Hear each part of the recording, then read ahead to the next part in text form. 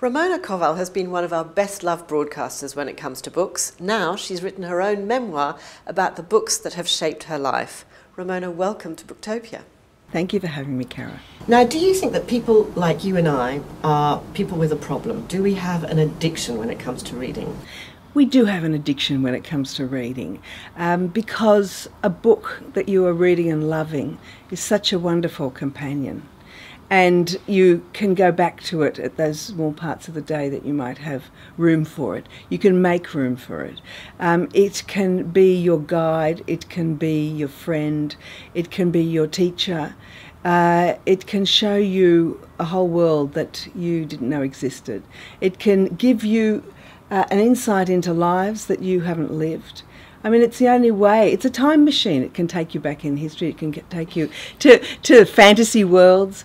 Oh well, what is there? What better is there? Unconditional love, isn't it? It's just that I'm thinking if of you find the right one. Yes, there is that. So you need navigators, don't you? And in a sense, you've been one of our most cherished navigators for a long time, and now you're revealing the books that have been so important in your life to you in this book, by the book. Helen Garner once confessed, though, that she was a bit of a book binger, that she kind of wolfs them down, which goes again to this kind of addiction issue. Is that the way you read? Are you a binger? Look, I had to be a binger for so many years when I was working in the literary area, especially when I had the book show, where it was a 5-day-a-week book show, and I read everything that I ever talked about. So it was binging. It felt like being on a conveyor belt of books, and you threw yourself into one book and you ate it all up, and then you thought about it and you talked to the author, and then another one was coming, and then another one was coming. But I mean, I had the great good fortune of only reading books that I wanted to read. So I chose what to read, and I thought always, I need to read this book, or I'd like to know about that, or I've always wondered about that author, or I've loved that author before, so I'll read that one. Now it's a little bit different. Well, for this book, I just went back to the books that I loved and remembered, and the ones that I had around me I read again. The ones that I remembered that I didn't have around me I found on Gutenberg.org, a wonderful repository of out-of-print books, or I got them online and I read them on a Kindle, and I reacquainted myself with the books that made me. Well, I'm very glad to hear you say that you got some of them online. That was very good of you. I did. Would you like to talk about a couple of books that have been really significant in a way that you could almost describe them as, say, life-changing, that have been sort of markers along the way for you? I'm thinking of maybe books that have cemented your feminist convictions, for example. There was The Man Who Loved Children, for example. I loved that book when I read it, and I read it for school, and I suddenly thought, this book is so unlike any other book that I have read before.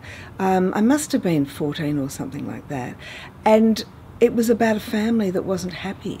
It was about a difficult relationship between a daughter and a father, and it was about sort of a kind of cruelty in a parent, a kind of resistance in a girl, and I suddenly realised that you could actually have a book about an unhappy family, like the one I had at home, that I went home to. So there's that kind of instant recognition that someone has been able to capture something that is about your life. Exactly. But then again, Colette and the short stories of Colette, My Mother's House in Cedo, I loved those short stories, partly because they were a beautiful account of a feisty woman in the mother, Colette's mother Cedo, a fascinating insight into a marriage that was a love match of Cedo and the captain, the older returned soldier with one leg that she was married to. Partly because then I went on to read other Colette books and of her sort of life in the demi-monde of Paris in the early part of the century, and all the possibilities for different kinds of relationships with men, with women, with younger men, all kinds of roles she played. Just hearing you talk about her, Ramona, it sounds to me as if she's someone you would love to have interviewed. You would love to have met her. So for you, is that sort of a natural reaction when you love the book? Do you think to yourself, I would really like to meet that author? Sometimes I do, but I do know that, you know, it sometimes is a mixed blessing meeting an author. And sometimes meeting an author that you love does actually spoil the books or spoil anything else they might write afterwards. Yeah, it's a risk. It is a risk if it isn't a thoroughly wonderful experience. You are a great armchair traveller, and one of the things that By the Book does so well is tell us about the books which have led you on journeys without you ever having to pack a bag or leave home. That's true, and of course, what a safe way to travel. But the whole thing is that you have to trust the person who's taking you there. And I don't know about you, Cara, but there have been people who I've thought to myself when I've interviewed them, do I want this person to have been my emissary in the world? And if this person was the one who's gone off to these places and told me that, oh, these people are rather odd and these people are rather rude and this, you know, complete disaster happened, and then I meet them and I suddenly thought, maybe it was you. Maybe if I'd been on this trip, it wouldn't have been like that. Okay, so who are the navigators that you trust to take you then on journeys into the unknown? Give us the names of a couple. There's a few, like in Australia, Nicholas Rothwell is someone whose knowledge, sensitivity, sensibility, understanding I trust, especially in the north of Australia, in remote Australia, in Aboriginal Australia. When he was a foreign correspondent for The Australian, we had a conversation. He said to me, "Oh, they want me to go to the Middle East," and this was when Iraq was very hot, yeah. And. He said, "What do you think?" And I said, "Well, look, I know, you know, as a friend, I don't want you to send you to the Middle East, but I'd really like you to go because you're somebody I trust, and I would really like to know what you think about what's going on there." One of the things that I really liked about By the Book was the sense that you are still sort of a work in progress when it comes to reading, and you have these tasks. You talk about the books that are on your self-improvement program. What are the books on your self-improvement program? Well, Proust is on my self-improvement program. I haven't read Does life feel meaningless to you, or do you feel like a failure because No, I haven't? don't. I never feel like a failure. I mean, when people say to me, "Oh, have you read X?"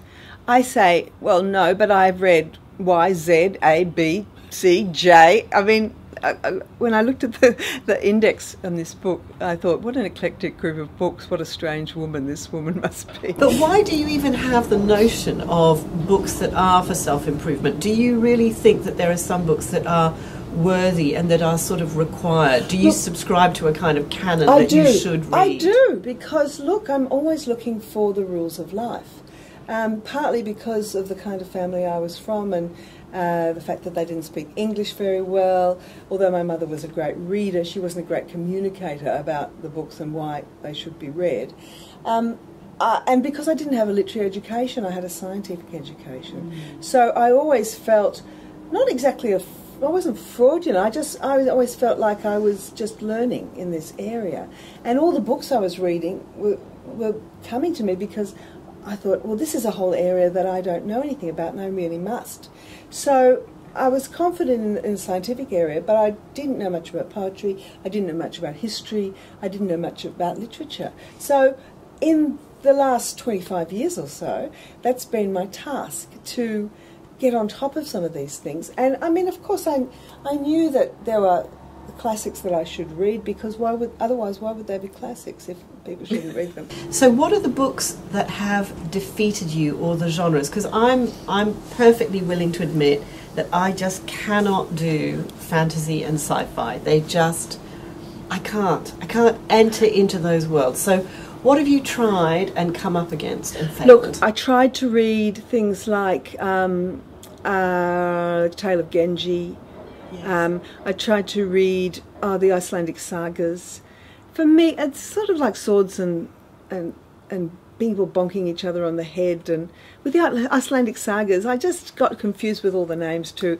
There's Engelbert and Engelhump and Edbert and four Ed somethings, and I just get confused with it all. I just have no patience. That's the problem. I have no patience. I feel that even if I didn't know you as I do, I'd feel like you and I are sitting in a coffee shop and we're having a chat, and you're telling me about books that have inspired you, books that you've taken on amazing trips, like when you go dog sledding and you're knocked off the dog sled into a snowdrift. That really made me laugh. Now, you seem to find dog sledding ridiculous. I find it difficult to imagine you all rugged up in all those layers of thermals that you describe and going sort of whooshing along and then tipping over. That is a comic moment. It is a comic moment. It was a comic moment. But, you know, I had been reading all of those explorer journals. For some reason, I had been collecting exploration journals in polar regions. It was almost like a book came into the office. It's about Fridtjof Nansen and his crossing the Greenland. And I thought, oh, right, that's for me. And I'd read it and I'd interview Roland Hunt, who wrote the book. And then something would come in, and then I think Text published South, which is the Shackleton voyage. And that'll be for me, so I'll read that. And then I had to think in this book, why have I got all these books? I wondered about that. Do you have an answer to that? Because I think you must have been an Arctic explorer in a previous life. I think it's because I'm completely intrigued about survival. I'm completely intrigued and a bit nervous about the possibility that everything will end and I will have to use all the knowledge in my head to make soap, make candles, food, Ramona. Clothing, all that stuff. And that's why I think I've got this book called Home Management, which was left in an old boarding house room that my parents used to run once when somebody did a flit, and all they left was home management. And in the home management you've got everything, I mean, it must have been published in the early 50s, everything that you need for just living. Like, you can make candles, you can knit, you can cook, you can raise ducks. I think it's a bit of anxiety about survival. And so those guys, they went out with the most flimsy of clothing, the most ridiculous things, and they went out and they just kept walking and walking and walking. Some of them didn't make it, but I just love the spirit of them. And if you read Scott's journals, you know, he's sort of a bit of a stiff upper lip character, of the sort of Englishman he was of the time, but he's got a section there where he describes the sound of the snow and being inside his warm sleeping bag, and the dogs and the wind, and you're just with him there. And I think it's so sweet and so sad and so romantic. I'm a great romantic, it turns out.